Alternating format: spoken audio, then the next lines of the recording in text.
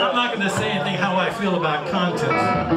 What I'm going to say is how I feel about blues. I love blues. Mikey Jr. is representing this state, the great state of Mississippi, not Mississippi,